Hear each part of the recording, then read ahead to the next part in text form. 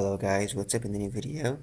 In this video today I'm going to show you how to factory reset for Windows 11, but just let me warn you before you do this, you might delete or lose all the files, so just make sure to get a copy of them on flash memory or hardware.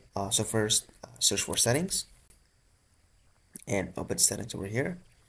Now as you can see here, and find a setting for the search bar, search for reset.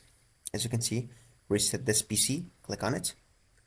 Now here you got this reset PC.